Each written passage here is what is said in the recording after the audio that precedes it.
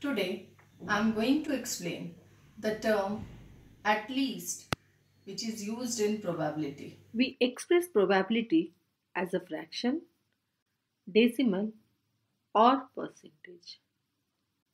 If we toss a coin, we get two outcomes, either head or tail.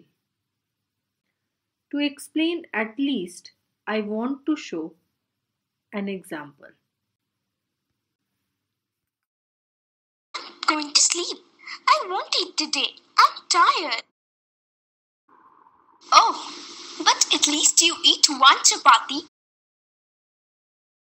It's very tasty. Can I have one more chapati? Oh dear, I told you. At least one.